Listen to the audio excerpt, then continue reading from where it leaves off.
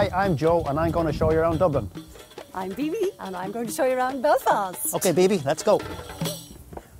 Anybody who visits Dublin must visit this place. So here we are in the Chester Beatty Library. Lonely Planet says this isn't just the best museum in Ireland. They reckon it's one of the best in Europe, and they're right. And it's all free.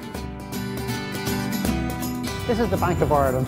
It was formerly the Houses of Parliament in Ireland, and I really want to show you the House of Lords inside. The Houses of Parliament had two chambers, the Commons and the House of Lords, and this is the House of Lords. Yeah? Well, hanging up on the walls here, there are two wonderful tapestries dating from 1734, presented to the House of Lords. And the one above us, you'll probably recognise the man on the white horse. Yes, I do. King William himself. King Billy. Going to take a stroll through Trinity College on the way to Merrion Square. And I'm sure you've been to Trinity College a few times, yeah? So, yes, yeah. I've been.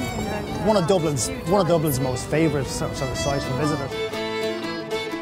You've heard of Bloomsday.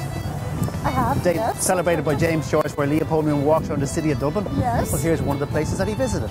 Hey. Swenys chemist shop. A cake of lemony syrup. Wow. No.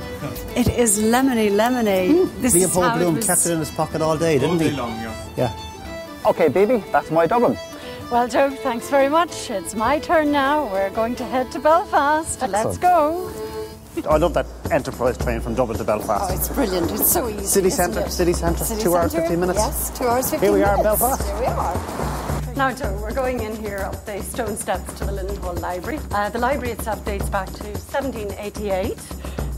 It is the oldest library in Belfast, and it moved into these premises here in the late 1800s. The library here has a massive collection of very rare books. Just like Dublin, Belfast here is also quite compact, and you can get across the city easily from one place to another.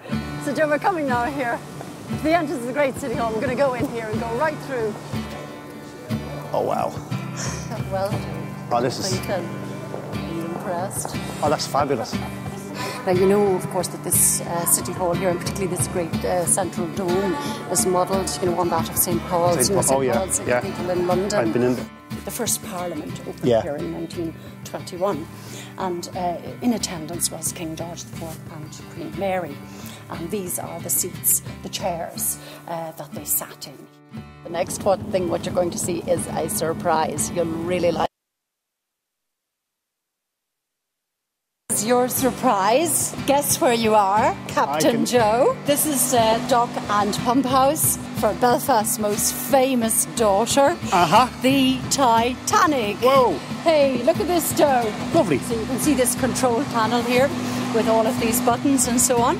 That controls the volume and the flow of water. The dry dock itself now is just out here. You can see it through the window. Mr. Scott, I need more power. Isn't it wonderful how in both city centres there are so many places you can disappear into, and you're into lovely peace and quiet and calm.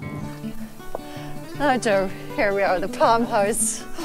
This here is lovely, as you can see, this lovely big curved central dome. Now, this man who designed, these two wings, Richard Turner from Dublin, he also was responsible for, you have in Glasnevin in Dublin, you have a beautiful Palm House, haven't you? And then Kew Gardens. Oh, Bibi, I've had a great day out in Belfast, thank you. That's brilliant, Joe. I'm glad you enjoyed yourself. I've had a fabulous time in Dublin, thanks a lot. And we know you like Dublin. And Belfast too, so get here soon.